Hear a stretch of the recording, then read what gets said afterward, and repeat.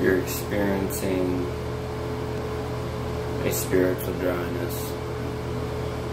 You spend time with the Lord lately. Have you read His Word? Have you not just talked to your Heavenly Father?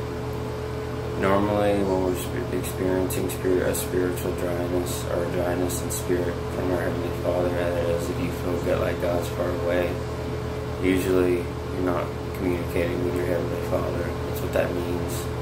You're not spending time even reading just a simple passage. You'd be amazed if you even just read one little simple passage, how much that does.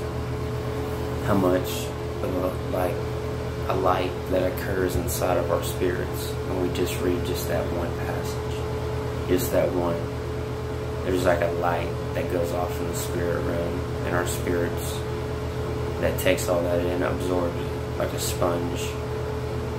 You know, I like to think about it as I was thinking about this today, that the more, like, even just taking in just a simple thing of God, we take it in, we consume it, and it builds up and it explodes.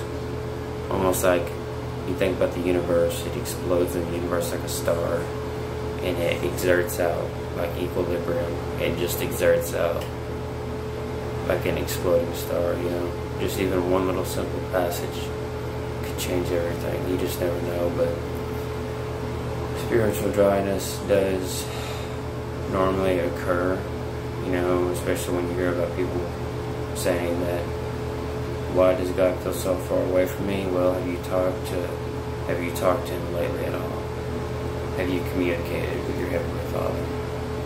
That's usually what that normally means. So, God bless.